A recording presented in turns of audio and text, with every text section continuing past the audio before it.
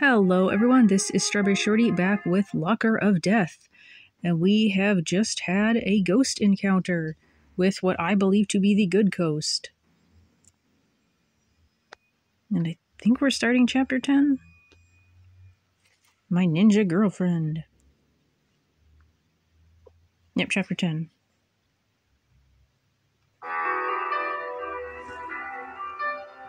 We all freeze at the sight of the ghost.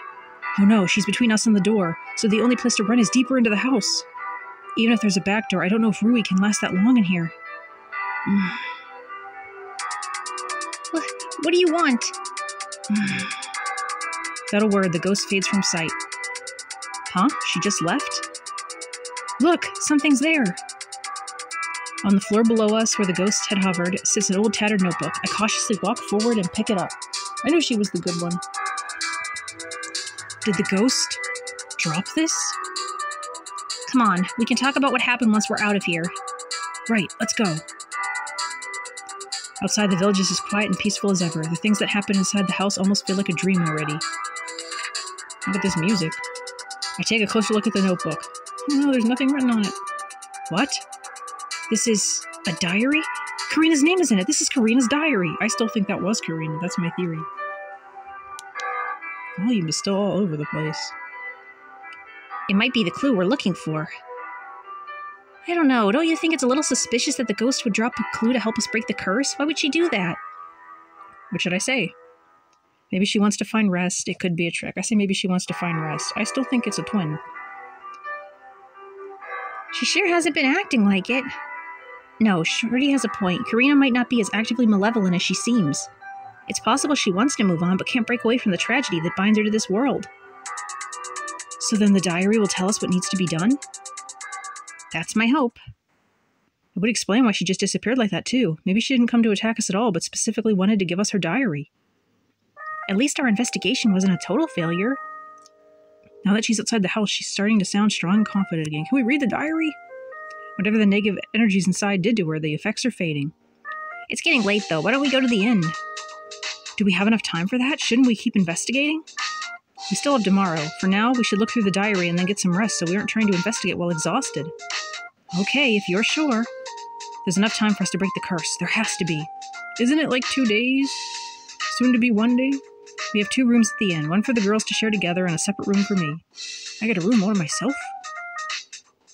First, however, we gather together to look over Karina's totally blank diary. Looks like she wrote a diary entry every day after dinner. Yep, talking about her daily life. These all sound normal enough, though. She writes about what she was learning at school, little arguments with her sister, playing tag in the park with her mother while her sister played with a doll. Nothing that would be out of place for any girl her age. Dolls are always suspicious. We saw that doll in the picture. Look at this line here. It mentions her mother singing a lullaby about a wandering maiden every night before they went to sleep. Do you think... Yeah, I bet that's the song she sang to the victims. Odd choice. Twisting a childhood lullaby into a farewell song to your victims. How horrible. That would be another reason why Kana is the ghost.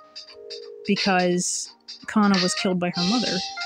Maybe the mom sang that while she was murdering her. As we read through the diary, the entries start to take on a darker note. Karina writes about being teased at school and then bullied, both emotionally and physically, with the described incidents getting worse and worse. This music really does not fit this dramatic diary entry thing. Some of these entries talk about betrayal, too. At least one of the bullies was someone she thought she could trust. That must have been really rough. I'm relating really hard to Karina right now. No wonder her spirit is so angry. The things those other kids did to her were horrible. Why didn't anyone stop them? Because nobody cares. Cases of bullying often go unchecked. It's an unfortunate reality. Too true, Rui, too true. What should I say? The teacher should have done something. Do things like this happen at our school? So the teacher should have done something. Do jobs. The teacher should have done something. Such as? Punish the kids who were hurting her.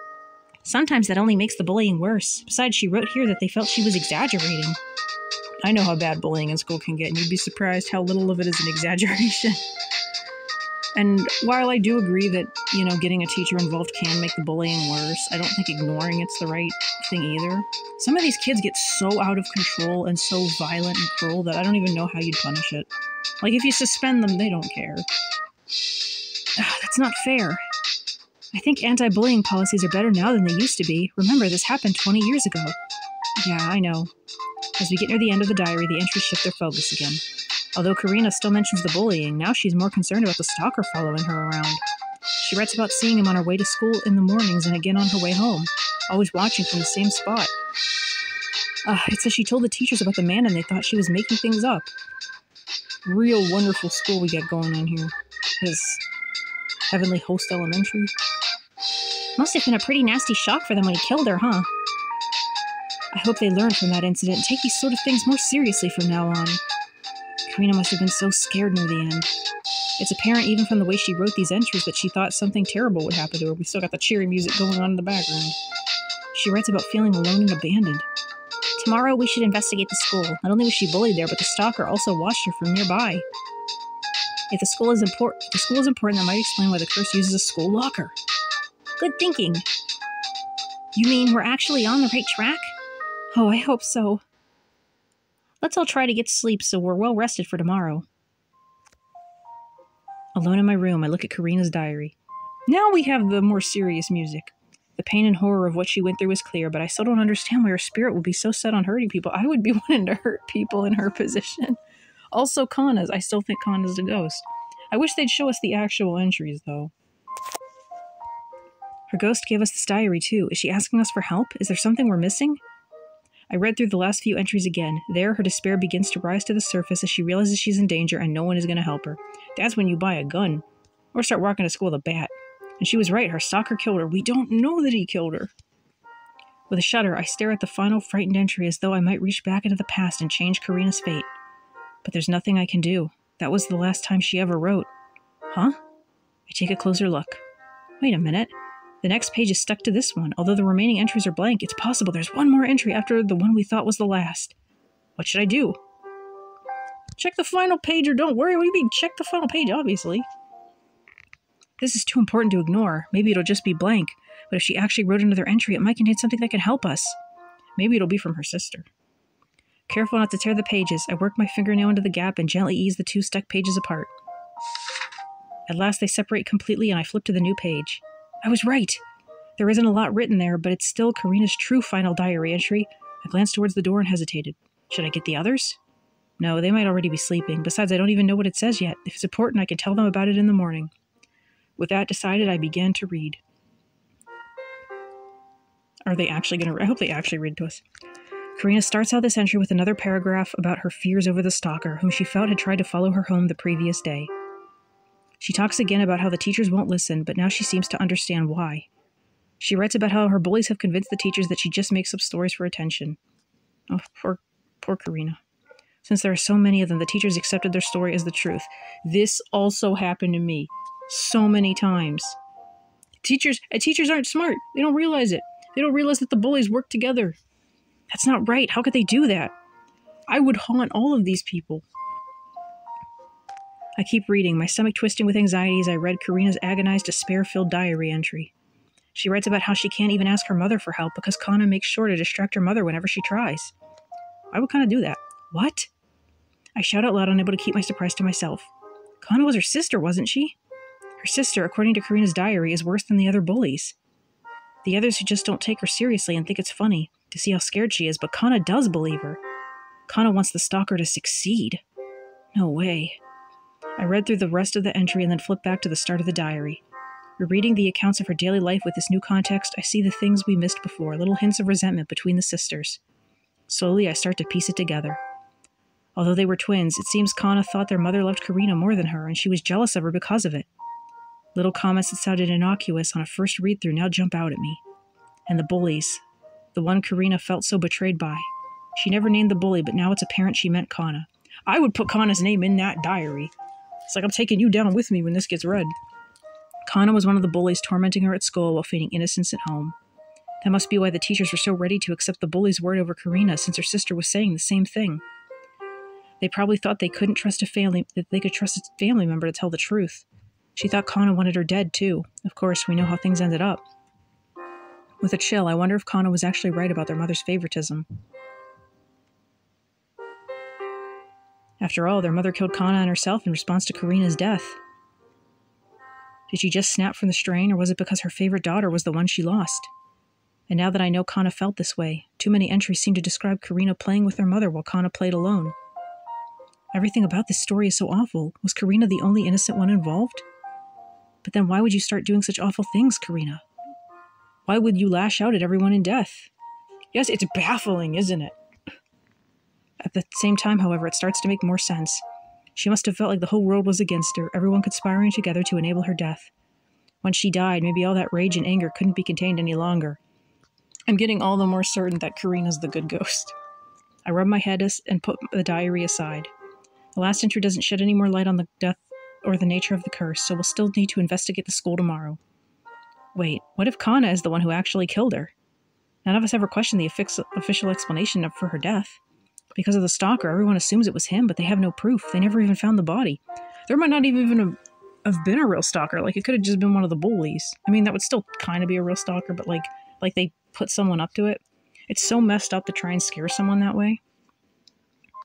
If Karina escaped him or even managed to fight back, would Kana have taken matters into her own hands? Did she hate Karina that much? The more I think about it, the more I'm sure learning the full truth of Karina's death is critical to breaking the curse. Something made her ghost cling to this world instead of moving on, and her unsolved murder is at the center of it. We need to find her body, if possible, and we need to be certain about what really happened. Her body's probably shoved in a locker somewhere. Or buried in the school basement. That's another popular one. Will the school really contain a clue? I sure hope so. I set the diary aside, but I feel a strange kinship with Karina after reading her final entries. Me with my 2 wonderful friends and my budding 3rd friendship.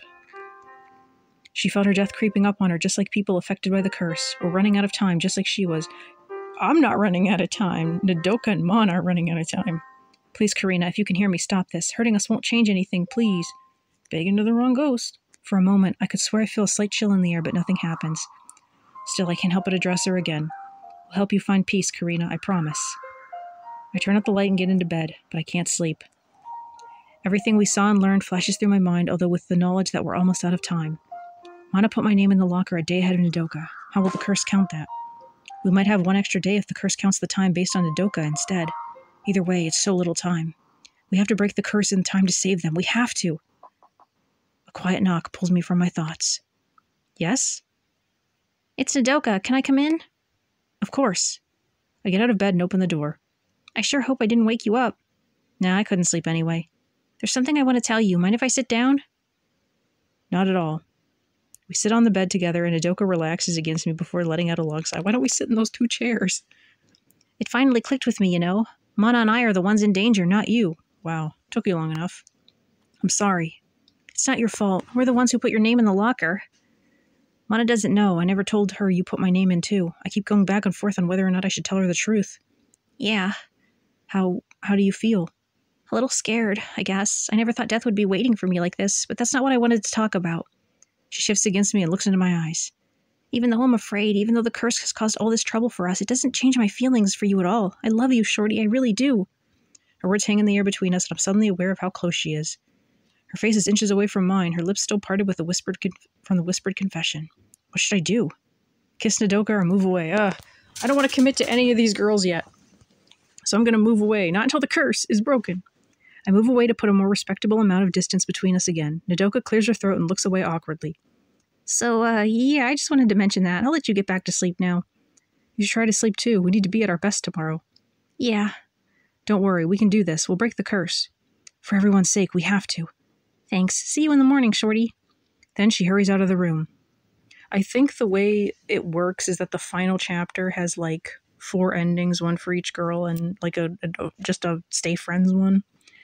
I'm not sure, but either way, I'm not going to kiss Nodoka without the intent to romance her. Alone again, it isn't long before I finally drift away into sleep. I wake up suddenly during the night. That's a concerning noise. My chest hurts with a strange sense of pressure, as if a massive weight is pressing down upon me. It's difficult to breathe. I open my eyes. I think this is the good one. She looks slightly less angry. And find myself staring straight at the ghost as darkness creeps in around the edges of my vision. I like this music. I wonder if it's uploaded somewhere. It probably isn't, which makes me want to, like, record it.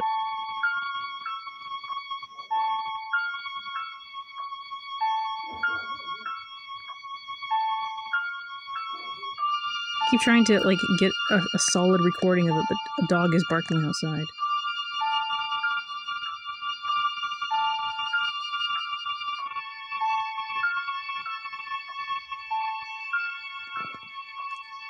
Ugh. I really hope this is uploaded somewhere. Sorry for the random bout of silence. She's trying to kill me. What can I do? How can I fight a ghost? Will I be able to escape her deadly grasp in time? We know where this is going.